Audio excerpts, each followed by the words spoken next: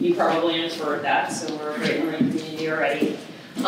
You've noticed we've got sign interpreters. My hope is for us to be collaborative. It would be passing strange and probably destroy my credibility if all I did was sort of deliver a lecture about working together. That would be the exact opposite of what I want to do. You could come away and be like, yeah, she's right, collaboration is good, because it was horrible having to listen to her talk for the whole thing.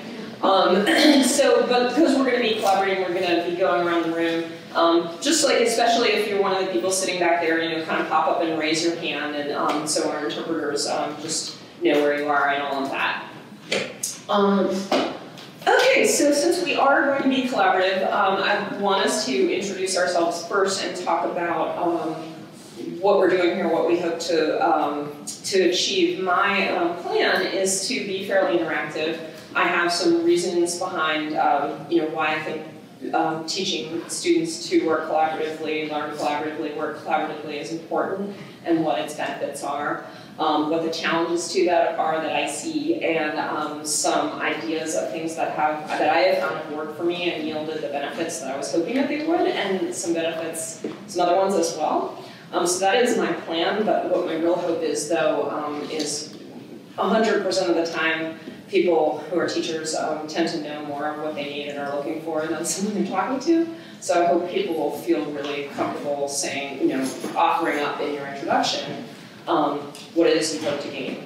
So my introduction to myself, I teach in SPA. I came to AU from being a civil rights advocate, working with largely LGBT disability rights and access to the civil justice system. So I come out of a non-university environment and more of a public communication environment, but also in much more collaborative workplaces than teaching. Teaching is both the most crowded and the most lonely job in the world, I think.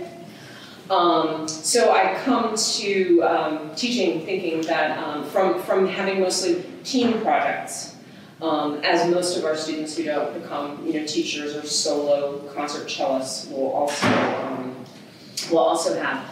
So that's my perspective here. And should we just, I'm Jill Revelstein, and I'm in writing studies. I've actually returned after a 10-year hiatus where I was writing a book and just had my own writing coaching business where I was teaching all kinds of, sometimes workshops, but most often just individual students. But returning, I see that I've missed a lot. Although I've always used collaboration, I would love to see how to help the students have more stake in it, and I was very interested in learning about it. Hello, my name is Kendra. I'm a student here in the MFA program. And I wanted to come here today for teaching seminars. I'm really fascinated with different topics, different theories, so that's why I'm here today. Hey everyone, my name is Connor, Department of Health Studies. And why am I here today? Just interested in the topic, just getting students more invested in my courses and interested in working with each other.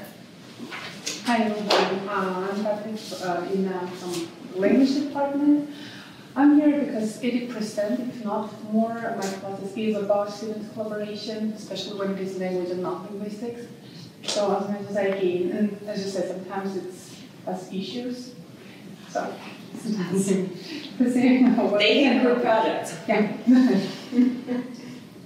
Hi, I'm Erin Moran. I'm an instructional designer here in CTRL, so I'm very interested in learning more about collaborative learning environments.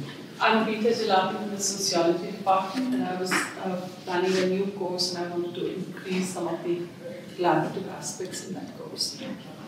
My name is Barbara Bernstein, and I teach an activity course as an adjunct in the Health Studies Department. I teach salsa dancing, and I have found, because I have a block course and have to really make a number of different sequential things that we do so people don't get tired of doing the same thing for 2.5 hours. I've found it very successful to have them give students a challenge and have them work on the challenge in groups, which is a form of collaborative learning. And I'm looking for other tips on how to make it better or extend the ways that I collaborate. Right, I'm Anna Olson. I'm Associate Director of Programs and Events here at CTRL, but I'm also an adjunct in comparative politics, so that's the main reason I'm here today, because I want to implement more collaboration in my class. Good afternoon, everyone. My name is Keo Kim. I'm the Executive Director of CTRL, but I also am a faculty in the Department of Environmental Science, where I teach the capstones class, where it's a collaborative kind of a course, and so I'm always interested in different tips and ideas. Okay, my name is Ben Gandon. I'm teaching in the economics department, and I am teaching a course, among others, which is called the Global Majority, which is a habit of mind ethical reasoning class. And in that class, I'm using quite a bit of student group discussions and stuff like that. So I don't have any specific. I want to know like the topic overall. I'm Arthur Stallworth. I'm a first-year instructor and advisor here. Our course, Core 100 and Core 200, the majority of the points and grading is based off of participation. So figuring out different ways that get the students collaborate with each other and be able to get themselves invested in the discussions and dialogue that we're having.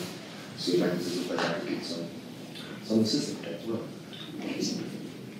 My name is Sonia Walti. I'm in the School of World Affairs, and I'm here because I use a lot of team collaboration in graduate work, and would like to learn more about the assessing student collaboration in particular. Hi, I'm Sarah Knight. I'm in the biology department, and I teach a lot of labs as well as lecture classes. So labs, we do a mixture of individual work and group work, and I think it's really important that we do a lot of group work, but it sometimes doesn't go as smoothly as we'd like. And I'd also be interested in how we assess group work and collaboration between group members, and just hear other people's views on that. Scott Callan, teach in the School of Communication. Here, because on my syllabus, it says there's three-way learning. Learn from the prof, I learn from students, and then peer-to-peer. And I want to get to the point where it's not just in the syllabus and it's not just me saying it, that a student actually says, I learned from that student, that they actually are conscious of the learning from someone else. And then the other part is, I'm less concerned about assessing group work. I'm more concerned that we're assigning group work and not teaching students how to work in groups. It's like Lord of the Flies. They work in a group, and we're not teaching them anything about the pedagogy and mechanics of working in groups. I'm more, assessing is important, but I want them to actually learn how to work in groups and not just tell them work in a group. Great. So there's a lot there, and I think that's a good segue. So my favorite teaching experience that I've yet had was I teach a course, the American Constitution, that includes a moot court project, so you argue a legal case before a panel of attorneys, actually. And I've done this is like my 14th time teaching this class. For those of you who are old enough to recognize this, I call the class Freebird, like the song, because it's like everybody wants an encore, I gotta come out and do it. And I used to assign people to work with a partner in this class to prepare for moot court, and I would say, part of what you have to do for the assignment part is going to be, I'm going to grade you on the feedback that you give that partner, that how useful is it. You're going to be actually learning a little bit about being a teacher here. And over the years, that's developed more and more, and last semester, I actually moved it to, instead of just a partner, they actually work in 4 or 5 person law firms. And what happened before final moot court, they have 2 moot courts a year, I came in and usually it's like this sort of hellscape of panic before moot court, and I told the class, okay, it's last day before moot court, what do you need to know from me? Or would you just like to work in your firms during the class period? And everyone's like, we want to go to our firms. And I'm like, oh my gosh, I'm the best teacher in the world. I might have said, holy fuck. Because they don't need me anymore. This is great. And so I realized how wonderful this was. And then to Scott's point, on the last day, I asked, I always do in this class, because I've been trying to improve it every semester, just make it better. means a lot to me and the students. And I asked them what they thought, high points, low points, just things for the future. And it became this giant discussion about what they thought of their peers and how amazing it was to see, and how much, this person learned from these two people who always made her sort of lift her game, and how much, a lot of their feedback that they gave me about the class is how much they admired the people that they worked with. And I just thought, this is the goal, like this is living the dream. So that's what I'm hoping. I mean, I think that's a very bright-eyed, sort of optimistic view of collaborative learning. But I think for me it is the goal, and I've realized there are a lot of reasons that there's a great benefit, not just to make me feel good so that the last day before mid-court I get to sit down and watch them work, but because it has benefits. Obviously, fostering classroom conversation is important. We want our students to learn from each other somewhat, hopefully. We want them to be able to engage back and forth with ideas in real time. I think ping pong with a professor, you're playing tennis of one person against 30 doesn't work. It really needs, and we want to foster that conversation, and getting them working together tends to make them better at seeing each other as part of the learning process. Group work, I find if you can assign it right and assess it right, it improves their professionalism, being responsible to one another, figuring out how to manage their time by finding, and I know probably a lot of you, what you're hearing, the challenge from your students, I'm guessing, is don't assign me into a group, we can never find times to meet. But that's part of life and part of what they're going to do beyond here. It helps them with problem solving. I find, and for those of you who what you're really looking for is class participation, I find that this supports universal design. Class participation, meaning equal accessibility regardless of disability, language background, personality, neurotypicality, dialect.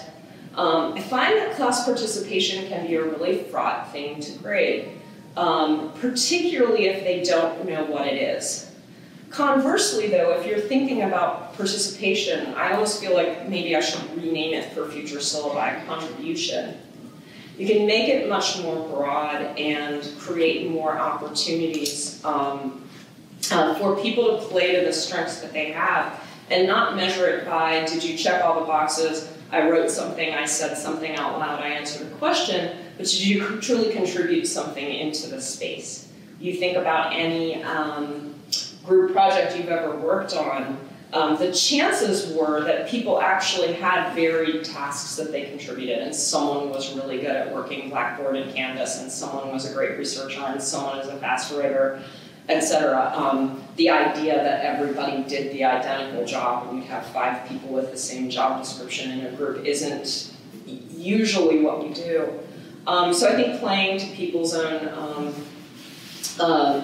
strengths. I've noticed since I started assigning group work that it's actually deepened students' engagement with the material and understanding of it. With the Moot Court project, they end up reading more cases and learning more deeply. With the other projects, which for me in SPA have been designing a legislative proposal or political campaign, they go much more broadly because several of them are researching separately, but then they bring their things together and learn and engage with them, and they end up having read 4 or 5 times as much as they might have to research an individual paper.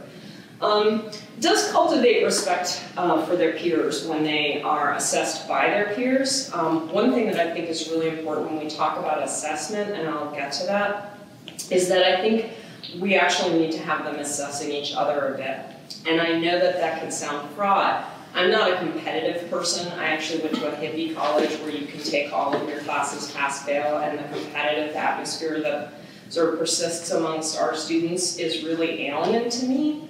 Personally, the way that they, treat this as a competition, I find when they're truly being given a metric for evaluating one another's work and knowing that they'll be on the receiving end of that, there comes more fairness. They're looking at each other through objective standards, And they're also looking at each other with the understanding that it's happening back, that they'll be measured by that standard too. And what I find is that they end up being more respectful of and admiring of each other.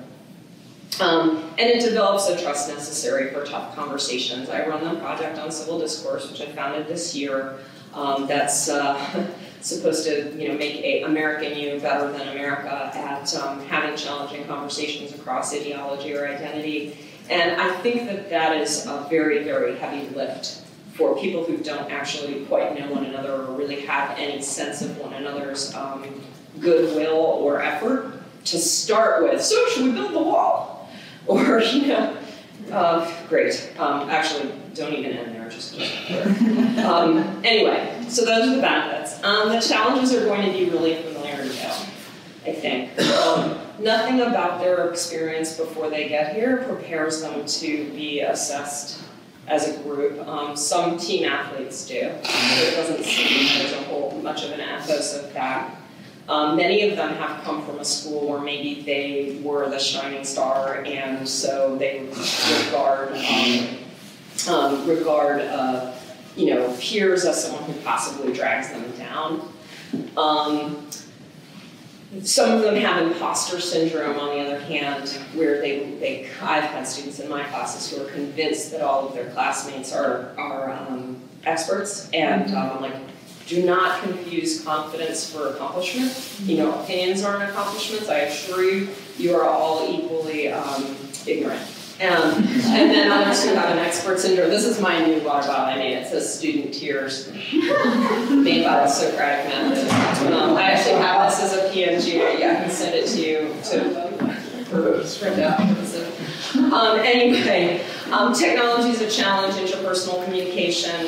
We do have, I know if you follow current events, you might have noticed we're not living in a very civil society right now. I can send readings on that if you'd like. Okay, so those are the challenges, but I actually really think they're surmountable. So I want to start with class participation. So class participation can be fraught. You were saying that overwhelmingly, it's an AUX or AUX too. Overwhelmingly, there's a lot of class participation, but what does it mean? And typically, what they understand from high school, and I think what I understood when I started teaching was, well, did you raise your hand and say stuff?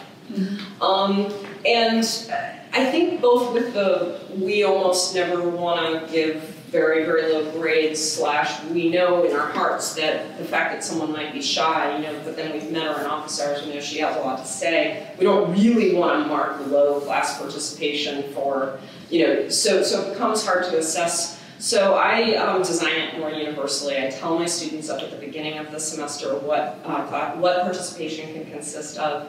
I teach Socratically, so everybody gets cold called some, and they have to be prepared. I include using Blackboard conversations where you can add comments to class discussion on Blackboard as part of your participation grade. Another Blackboard discussion on every course where you can add an interesting reading that you've labeled. I include self-assessing how they do in small group turning talks. I include have you helped someone else with their work outside of class or had more conversations outside of class. Coming to my office hours counts. You can design in a bunch of ways of engaging that are more universal. And the last one is listening. I ask students, listening / building a personal goal. I ask them to come up with a goal that's related to their engagement in the learning community and set a goal and set some way they could show themselves and me that they met it. And with participation, for many of them it's listening. To some of them it's accepting criticism, engaging with an idea that they disagree with, or dealing with ideas that they disagree with. And what we'll do for those, and for some of them it's speaking up. For the speaking up group, I arrange with them in advance, like I'm going to tell you, I'm going to cold call you about this case or this question next Tuesday. Just be there for it, and we're going to increase your engagement. For the listening people, it's moving their comments to the end of the class and engaging directly with another student's comment. And then at the end, I have a Blackboard self-assessment that I can that I'll show you on a slide. That rate where they actually assign themselves a class participation grade. Is this big enough? It's not. I'll make sure that this. I'll make sure that this. That all of these slides are available for everybody to look at. I ultimately give them their final grade, but they tend to be pretty accurate. Some people, we'll call them shorthand women, undergrade themselves. Like they'll demonstrate, and I'll agree with them that they got a bunch of these outside things done, like being prepared, arguing both sides, talking to a classmate about the material, and then said, but I really didn't raise my hand as much as, you know, great participators do, so I get, you know, a B-. And you're like, okay, so they might not have internalized the values, but they've done the thing. I find that having it be clear this way does tend to, and this is a Blackboard rubric quiz that includes some other things, including tell me, you know, how many unexcused absences you had, tell me how often roughly you did the reading as subject to the academic integrity code. So we sort of work together to assess their relationship to the learning community. And I queue up, I check in a few times during the semester. How do people feel they're getting with their listening? How do people feel like they're progressing with their goal of engaging more, listening more, raising their hand more? Are people having conversations outside of class, etc.? Remember to use the Blackboard thing, send your classmates the cool article on point. And those things, and remember if I didn't call on you or you were nervous about something, you can always put the comment on Blackboard that you're going to make in class later. So I find that this is a universal design tool for me. People know what class participation consists of, and it does consist of things that you don't have to be an outgoing, confident, neurotypical English speaker with political views consistent with the AU community in order to shine in this. So it feels fair to me, but it's also something that I feel that I can quantify. And something that they at least feel they can shoot for that's something other than, well, I'm a shy person, so that's going to be my low mark. But it's not going to be that low because my teacher's nice and knows there's something weird about assessing people for being shy. Any questions about the class participation request?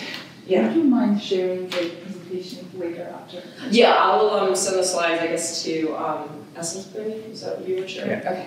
Yeah.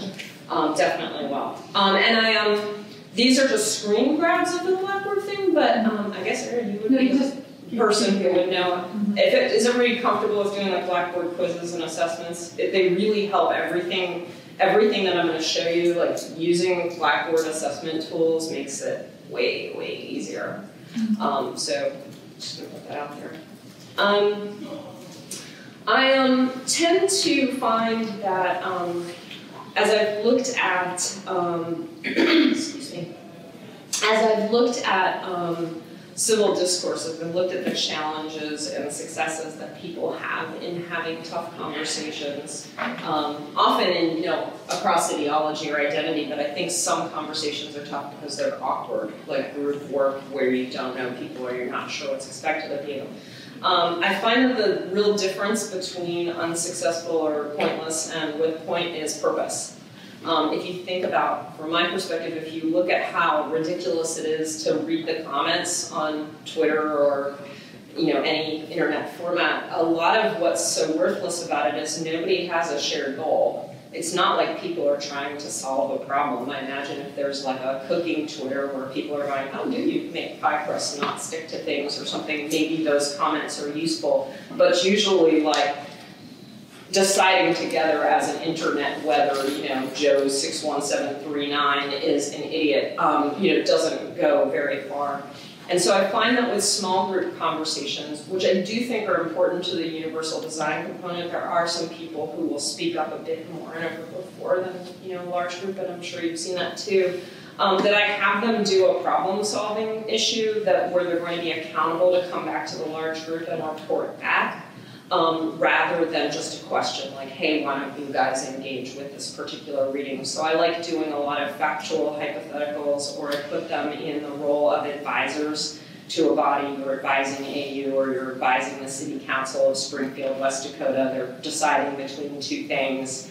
You know, tell them how my information literacy exercise that I do the first day of one of my classes, I have them design the best way to rate the top jumbo slice in Adams Morgan, and you know, which sources they should be using, and report back. And then with that small group work, I think a really big part of the challenges of group work, and I know you said that assessment wasn't that of interest to everyone, but I actually think assessment is really important, because that which we're not assessing, partly there can be an element of fairness. If I'm not telling you what I'm grading you on, the chance that it'll feel subjective, and group work can feel subjective.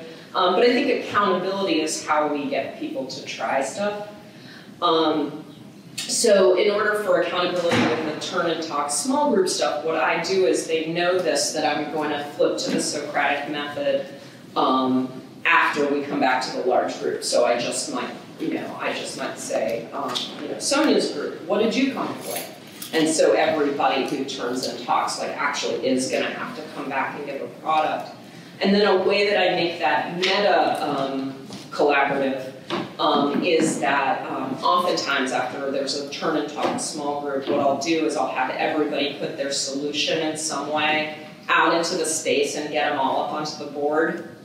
And then put all of the options of, you know, for solutions onto a Blackboard discussion, and say one of the things that you're going to do for your next reflection or as an assignment for the next class is comment on one of the solutions and tell me like what you think of it. One thing that I really like to do with that exercise is have people write a reflection explaining why one of the suggestions that one of the groups came up with is actually better than theirs.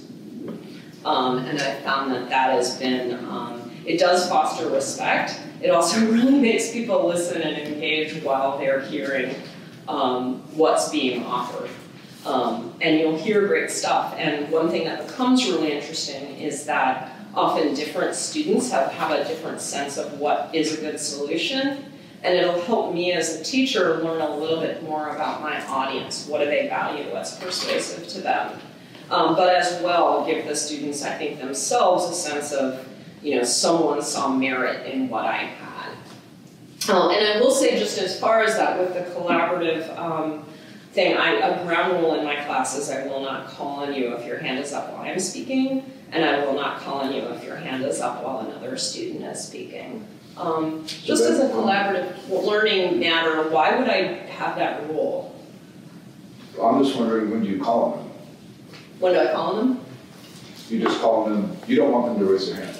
No, I want people to raise their hand, but I'll say, like, if I've got a question going, if I'm gonna make, it's a very interactive class. The prompt is my question, but especially if somebody else is, I ask a ton of questions, but if somebody is talking, like, if you're talking, and I'm like this, like, or, you know, you're like this, nobody, I'm never gonna call on that person that's like got her hand up while you're talking, you as a classmate.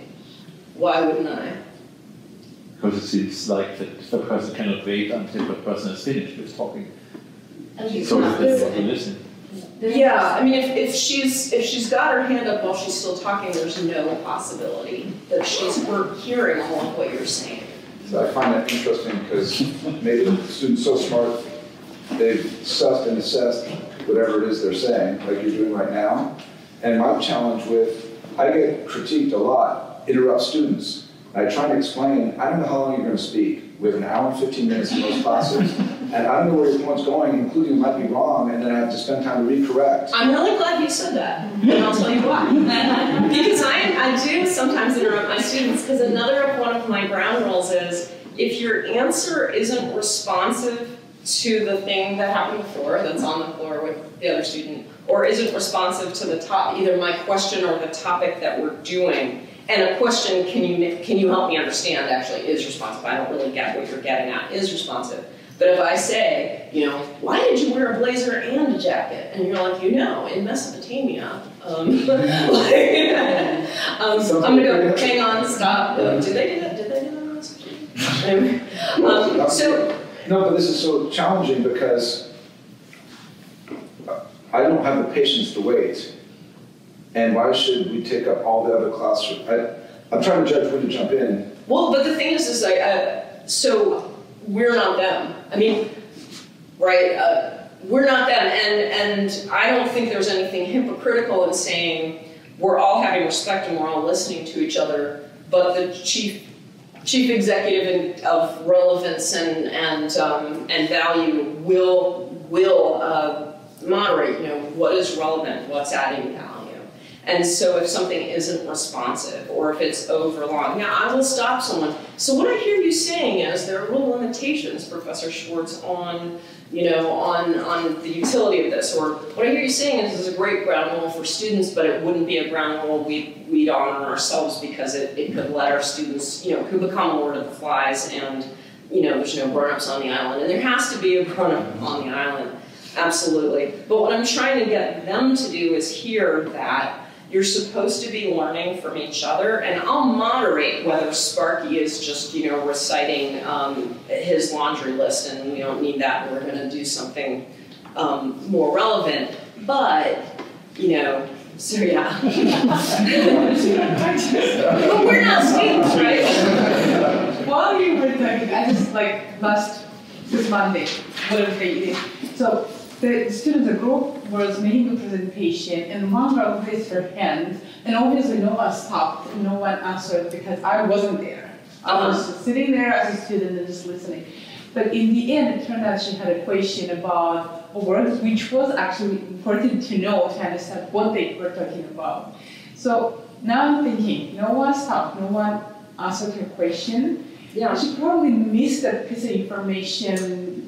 Well, yeah, she asked it later, they answered it, everything was fine, but... Well, I think that's all in balance, right? I mean, one thing is your presentation and what you're asking the students to draw up has to be accessible, and it has to be in digestible chunks. The thing I'll say about that interaction, and I wasn't there, is one thing that comes to mind is their presentation might have been very good, and stopping in the middle to answer one word for one student might have detracted from their ability for the whole to demonstrate their work. So it's a balance. Now for us as teachers, we're supposed to be making it as accessible as we can across language, across knowledge. And I think there's a flaw in what you're delivering if there isn't that give and take, or what we're delivering if there isn't that give and take. But there's going to be a line, and at times, one exercise I've had my students do, and I've tried it myself, is I've had them sit down and listen to each other for 3 minutes, like,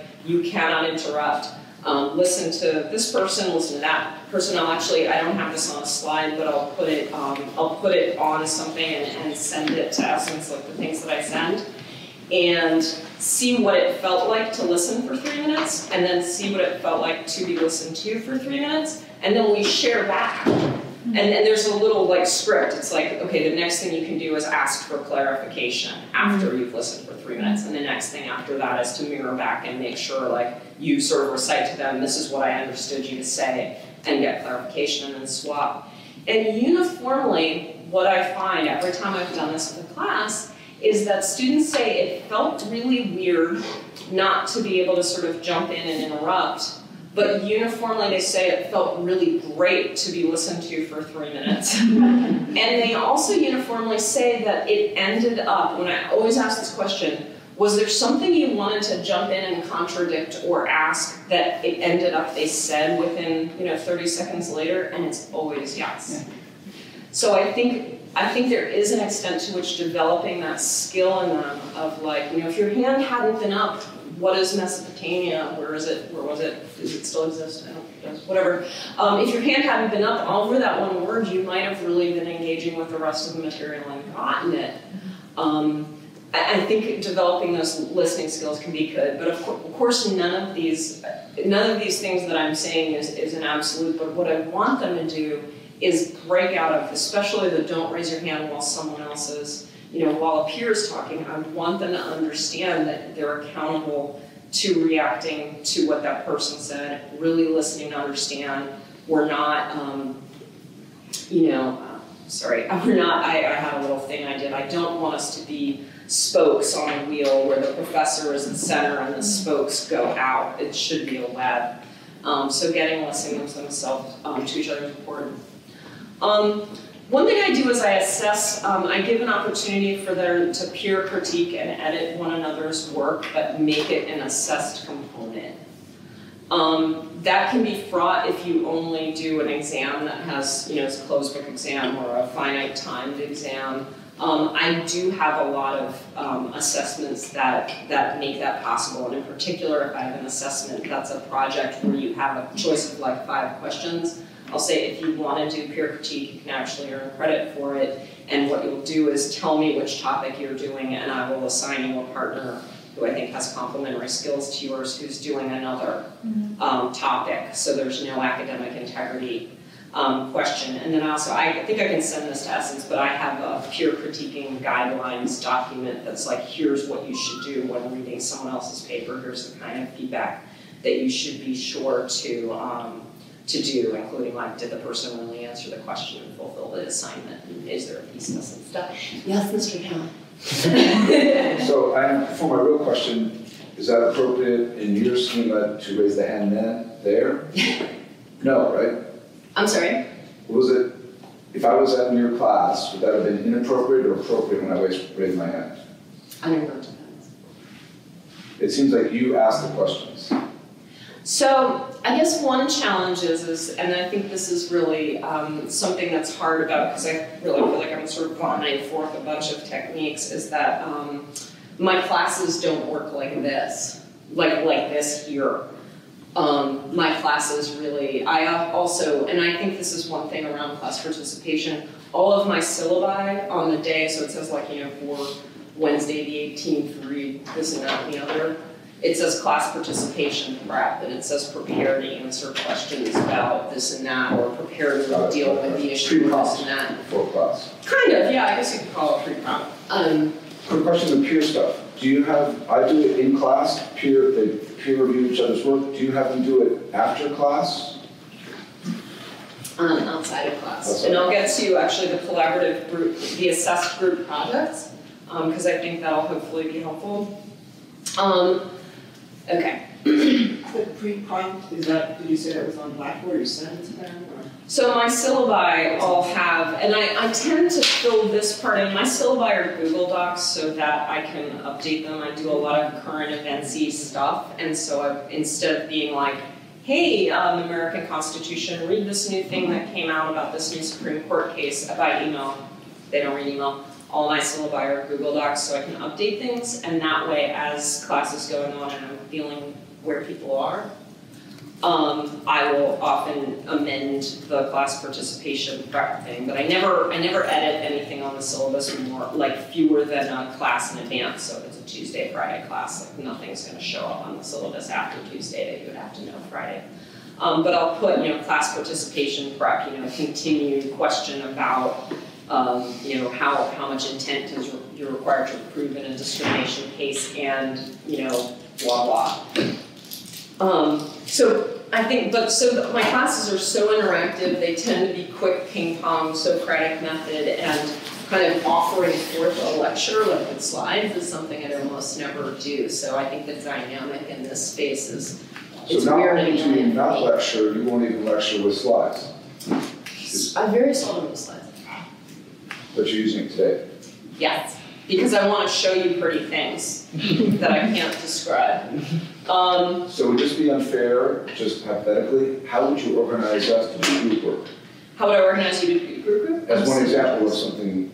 I'm so glad you asked. So I have a few formats of group work, and what I've found over time is that having people organize themselves by friend group isn't a great choice.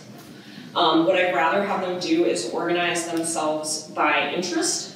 If they're doing a sign up opt-in thing, and I ask them, please, there's not a chance that you and everybody else in Pi Theta Cosine are all interested in, you know, court secrecy, like, as your number one thing. You just got that, that's my frat, that's good stuff, right? Okay, you know, so be honest, so there are times when I'll do a group project, I'll say I have these sort of 6 topics, because I need 6 groups. Sign up on a Google Doc, I love Google Docs, for your topic, and that becomes your group. Another thing, that's what I do in my classes where there's something like a legislative proposal. For the times when I assign people, so these law firms that I assigned for my moot court, I assign them once I'm at least a month into class, so I just did it. And I actually assign it based on really looking at class participation and personalities and how people wrote and how far along they are in comprehension and creating a balanced group with complementary skills and people. And I also, in those ways as well, you know they're, I don't know if this has ever happened to you, that you've gotten a rather strong personality in one of your classes. So like I don't, you know, I try and put somebody who can handle strong personalities. So there's 2 ways. There's me doing it based on, I think this group of people can learn from each other in a very specific way, and there's opt-in by their interest in a topic. Yeah. So you have too few people sign up for one, if there's 2 people in one group or 1 person and everyone else signing up for another group, do you have a fail-safe with that? It becomes a great reason to be one of the first people to sign up, because I have as many slot, you know, I put, you know, slot 1 through 5 on, you know, court secrecy and on voter ID and, you know, whatever the topics are. So I have them use a Blackboard quiz as part of, you know, I always have assignments done on Blackboard, and I have a hybrid, you know, assignment with a quiz, so they're appending whatever the written work product is, if there's something like that, and describing their collaborative work. How often did you meet? How did you help them? How did they help you? This one's for moot court, when I was doing it as partners, not law firms. Describe their progress. Describe actually how they did on the presentation that they did.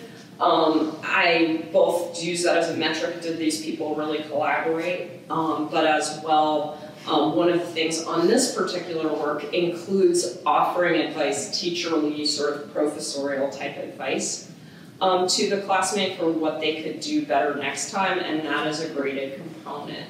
And I talk to them about what I want, and what I want is something useful, and what I want is something that demonstrates engagement both with their understanding of what this person did and needs to do going forward, but also demonstrates engagement with the material. So good feedback on a peer's moot court would not only be like, hey, you should stand up straighter and be more confident in yourself next time, it would show that they understood the legal questions so well that they could say, you know, this is the part of your argument that has strength, this is the part of your argument that the judges didn't buy, and a way that you could do more going forward.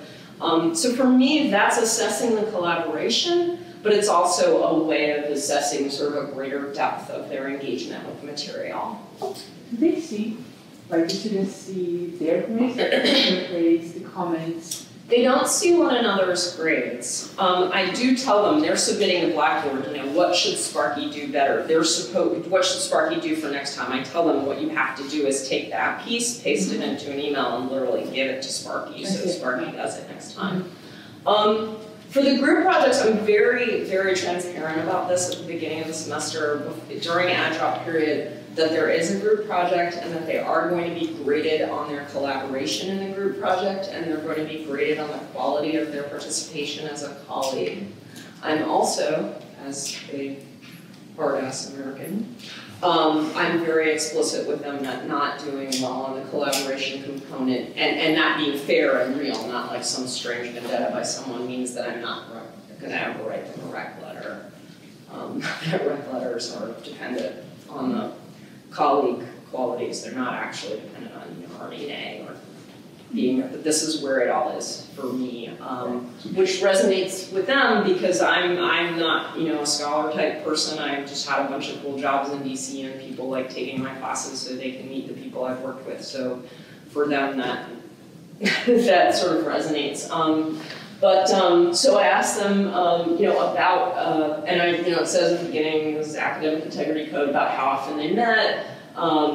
Were there contributions? Did they volunteer for everything and complete it on time? And then I asked them, would your group members work with you again? Wow. Probably won't you work with it, and explain. And then, would you want to work with your group again? There have been, I also ask people if someone's sort of dropping the ball, please come to me and tell me, because if it's interfering with your capacity to complete what you need to complete and be assessed on, we can deal with that. Can I just ask you, how do you deal with that?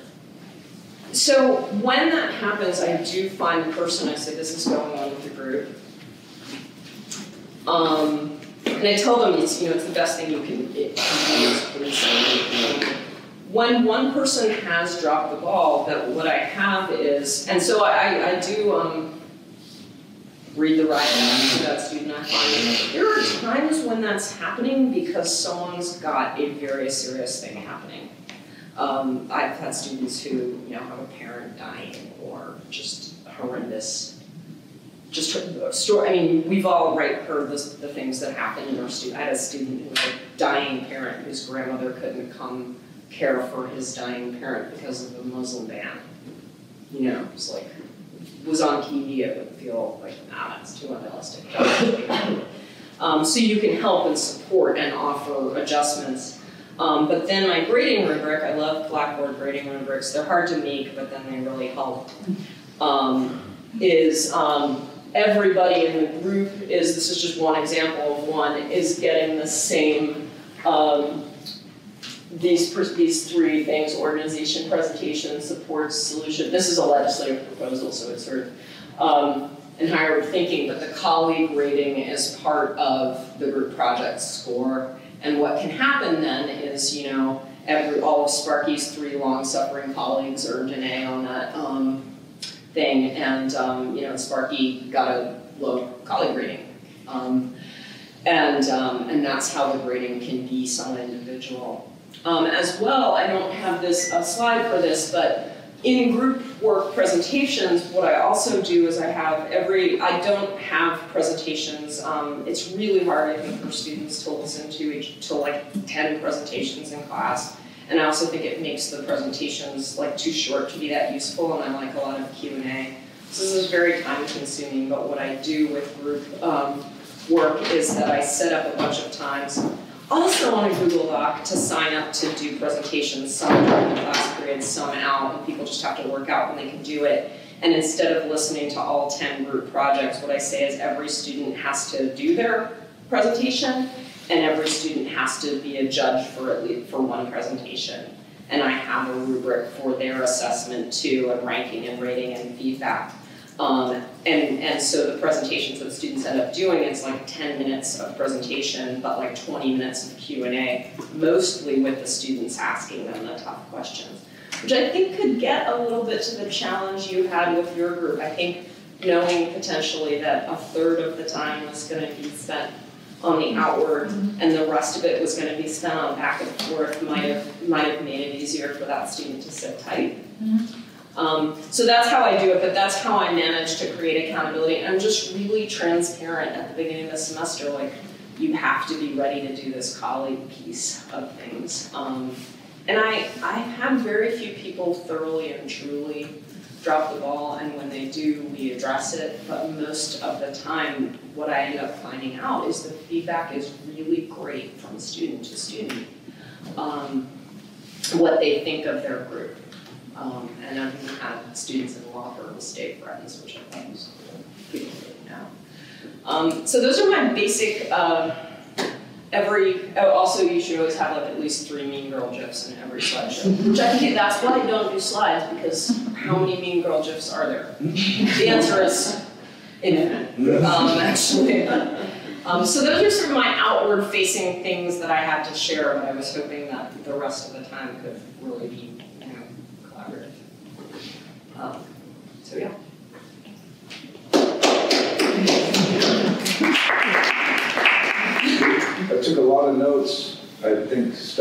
I never think about just a peer review outside of class. Now I'm wondering why I never thought about that. Why am I trying to squeeze the peer review into 10 minutes in class only?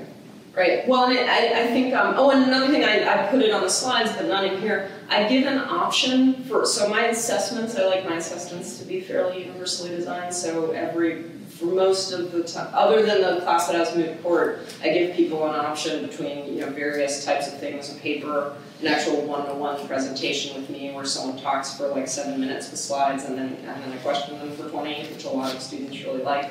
It's very time consuming, but it's great.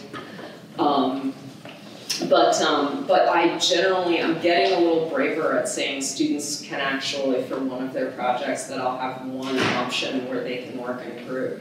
And I'll say if you want to make a video with a group of 2 or 3 people as your answer, you can. And not that many people do it.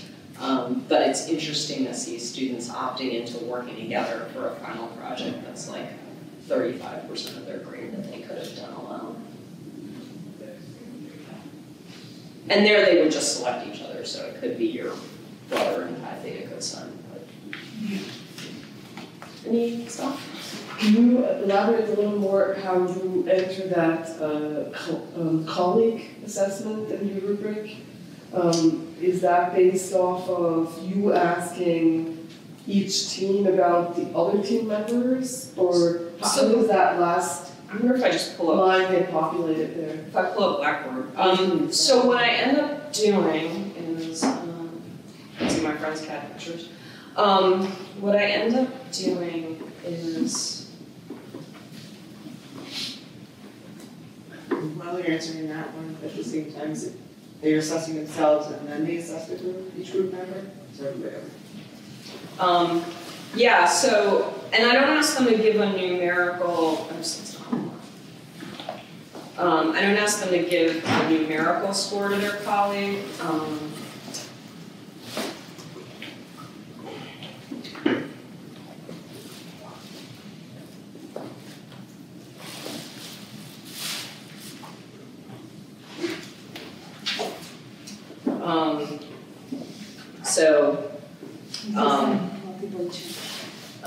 When I met the group I attended, my contributions, my groups, and these are all worth 0 points, but you know, I do a subjective, essay explain why your group would or would not want you back again, would you want to work with your group again, explain.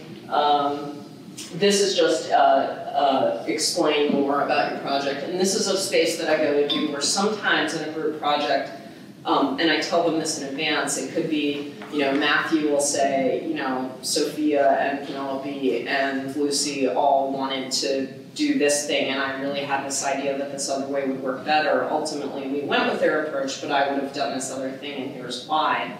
And if that's something he wants to say, great, fine. It doesn't always happen, sometimes it does, or they'll bring out a dynamic. And then the rubric is associated with this last 20-point essay, and the rubric that you saw then, I'm plugging in. Ultimately, the colleague rating ends up being, I don't want to say subjective based on that, but,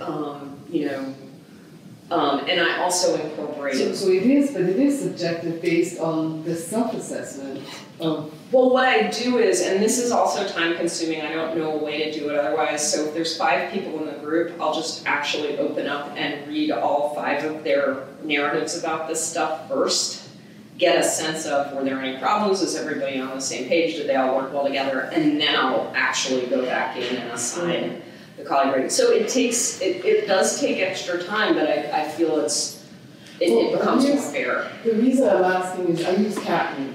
Catme.org. It's Catme, CATME.org. It's expensive. It used to be free.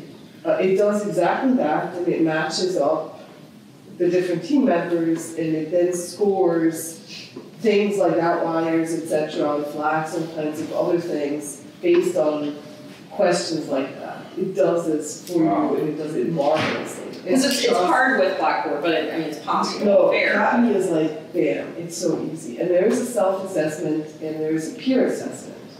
So it does it like in a matrix form. All you have to do is import the students with a CVS file, and it's all in there, you know, and you can choose the rubrics, etc. They have tools. It's wonderful, except it's now paid. So I'm kind of looking for how to build this. This won't cross-reference for you. I imagine Blackboard might have a feature like this. I don't find this as too super time-consuming. Well, I'm in peer and self-assessment in Blackboard, it's blank.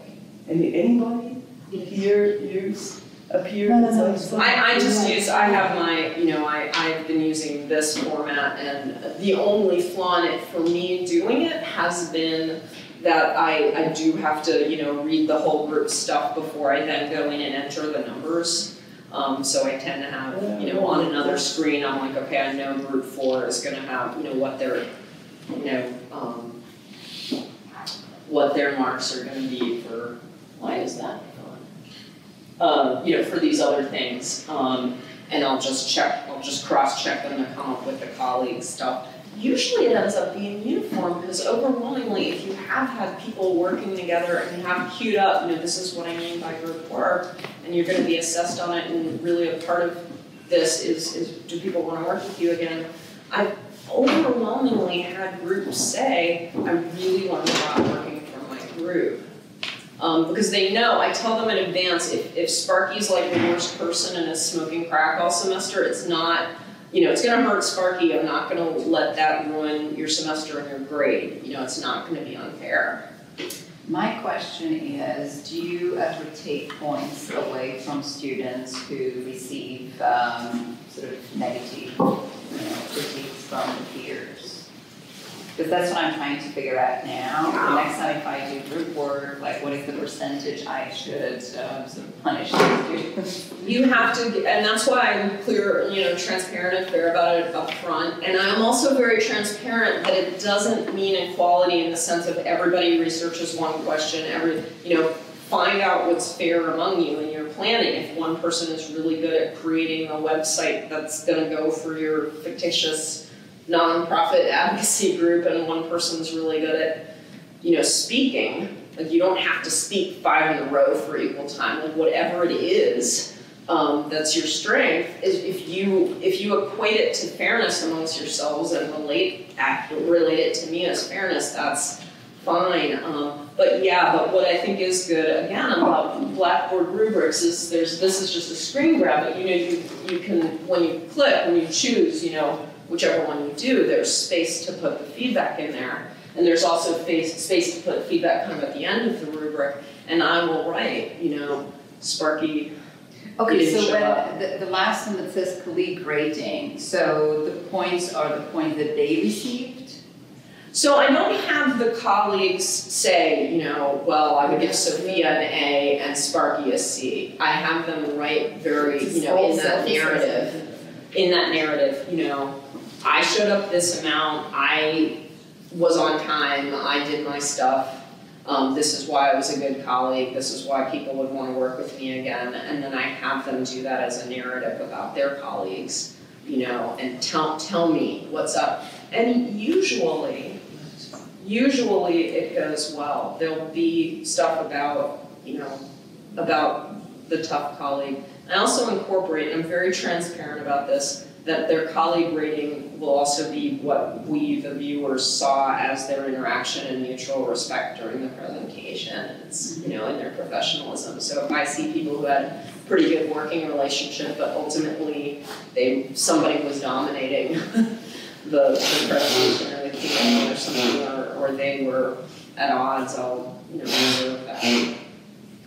How do you manage if there's conflicting views between the group members? So one person would say this person was great, another says they were terrible to work with. Do you check back in with them, or how do you? It's only happened once out of having a couple of hundred people do this at this point. I've had it happen that you've all had that student who's more blessed with confidence than contributions. So I've had it happen a couple of times that someone was really astonished that people weren't like dazzled that she had gone in and edited things like the night before without telling them and made it so much better. Just had that last semester. You know, and so I'm starting to get good at it. I'm starting to get much better at giving advice to avoid those things. Like you might think you're improving something, but in a group we get permission, you know? I've only had it happen once, that one group member thought someone else was really problematic and the other people didn't, and I ended up very gently asking each group member, like, can you tell me a little more about your process? Can you tell me a little bit more about what's going on? And ultimately, I think 2 people had sort of a really bad communication style, and I ended up being like, okay, but it really is uncommon. I think when you tell people, like, your peers are going to tell Professor Smith what it was like to work with you, and then Professor Smith is going to grade you on that, it changes things. And then grade-wise, for those students who have extenuating circumstances, how do you deal with that once you find out? I ultimately, it has not come to pass that anyone ended up not participating at all in offering something, but I've come up with accommodations for the students, the other students in the group, if they need a little extra legwork for me. And for students who, for instance, couldn't attend the presentation or something, I really, you can treat it like an ASAC accommodation or a Dean of Students accommodation. And that's, you know, had real talk. I mean, I think it's very teaching intensive to do this stuff with people. But I've had a real talk with, actually already this semester, someone about the line between, you know, accommodated absences and sort of pre-opting out of interacting with people.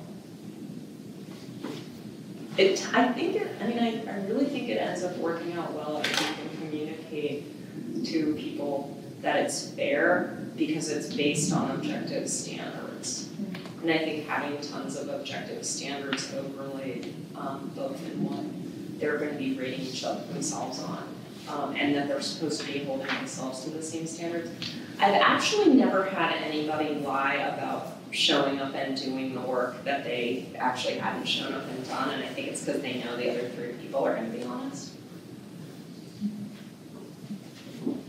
Do you think that the kind of assessment, peer assessment you're making, the way you phrased it, when they know in advance that the peers are going to comment on them, and that's going to be part of their grade, that seems to me to mirror what happens in life and jobs. That you have a certain way of behaving, and people in the organization are going to care about it, not just your immediate boss.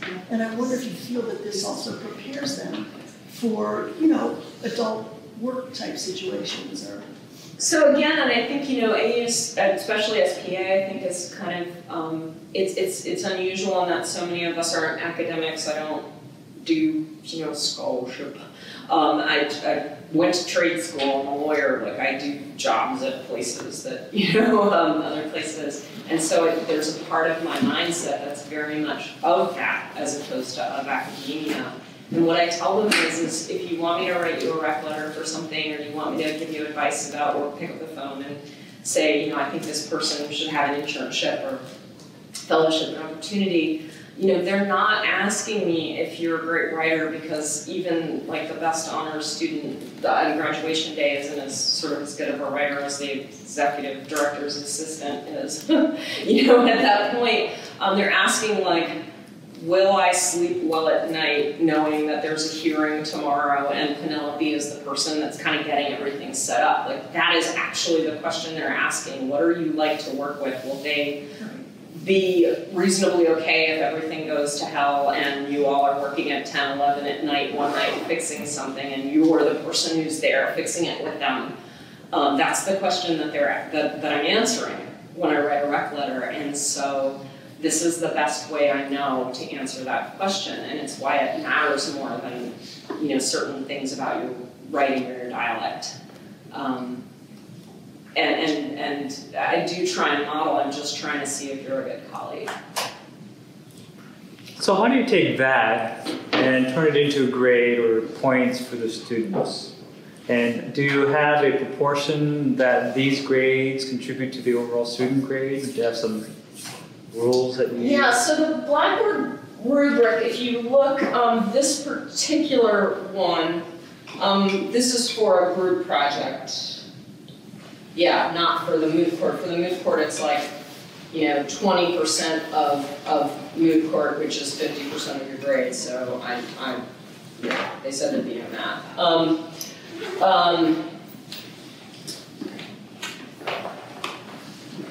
For this particular rubric that I need, the collaborative component, the colleague rating, is 20% of the grade for that project, and I think that particular project was like 30% of the course grade or 35%. So you could be like a crud colleague and still pull a B out in the class. Loses you the rec letter and the broad reference and stuff for me, but I think our students often care enough about their grades that even if it works out that your colleague component and that interactive part of your class participation component together still are only like 10-15% of your grade, I think they still take it seriously. And what I'm really trying to do, even though it's not a hugely immensely high impact point-wise component, is I try to keep indicating throughout the semester that this is what we're about. We are about becoming, good colleagues and a good learning community. And I don't think it's just lip service. I mean, I did go to a hippie college and major in English, but I use the word learning community all the time. And a lot of the time I'll refer to them as each other's colleagues or our colleagues, like as we're talking, and I'll be like, Matthew, your colleague said that the court, wouldn't have done it that way, and what do you think of that? Or I'll try and switch to language like our or over your sometime, our challenge here. And hopefully they feel, they're getting the message that I'm thinking of us all as a part of something. And I think as well, giving compliments to them, I should have said that. I often really try to point out to students in front of other students, like, that was fantastic, thank you for that. And they look on that student with some kind of esteem and want to work with that person. What do you think of, or how would you go about assessing more impromptu group discussions that might lead to presentations, or how would it end up being like this? Like, these are, I think I'm getting out of these are definitely something that, it's a little bit more planned out, but I think I'm trying to move myself more towards, but in the meantime, I'm going to have to slowly, is that I've been trying to do large group discussions, which isn't getting much, so I want to change it into small group discussions, but then how should I evaluate that? Or do you have any recommendations for that, or does anyone have to? Well, what I try to do is, one is that I tell them in advance that I'm going to be asking you at the end of the semester to how you measured up against your goal for how you engage in those. Is it listening better? Is it hearing criticism? Is it talking more? And keep that in mind and ask them how do you think you're doing. You can do a mid-semester self-evaluation on that. And then as well, what I like to do is if people are turning and talking, I say, okay, Joe's group. What did you get? And sometimes if I notice that, it's always going to be Joe if I say Joe's group, I'll actually pick a person from within that group and say, report back, what did your team, what did your group think? So kind of just leading, like you said, using the Socratic method, just leading who's going to talk, and once you bring it back up into a larger group. The other thing I say is that sometimes, I got this from my colleague Andrea Brunner, who left here. She'll sometimes give a note card at the end of the class that's like, hey, Joe, that was fantastic. Just want you to know. And, or even say, tap the person after class and like, I think you should bring that up to the large group next time. And it's actually, they will. Another thing is not in the 2 classes that I showed assessments for, but I've had reading journals for one of my classes, and they're pass-fail, but it's to get accountability for reading. But if I have them done enough in advance, I'll actually skim them, and sometimes I'll send a note, be like, Penelope, I hope you actually raise your hand and say this very same point in class. And sometimes actually, if I do teach with slides, which I've occasionally done, I will use them to put the first slide on the board. Sophia says, and a quote from Sophia's reading journal, and that's the class discussion. And I usually pick someone who's ordinarily not a big hand raiser. So I just had this sort of tricky thing happen, and I would love some feedback. I do an early course check-in in order to make changes during the semester, and one of the things that came back was more time to talk about current events, but not just politics, because we're in the school of communication. So I said, okay, so what do you want to talk about? And if they want to talk about the Grammys, someone suggested the Grammys, they'll jump in the Grammys. And wow, I learned a lot, so that was good for me.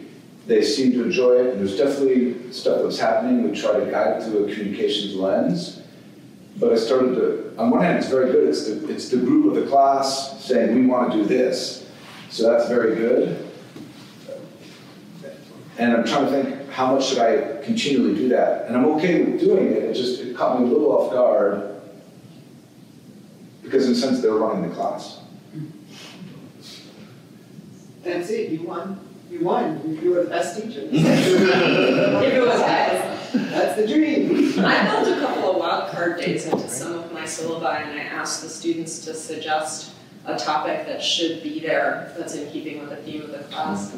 And another thing I do is I offer as a kind of a possibility for class participation grade is you be the professor, which is you pitch me a topic and suggest readings, and we'll cue it up a little bit in advance, but we'll plan out the 15-20 minutes or something that student teaches. And not that many people have taken me up on it, because they've been really good.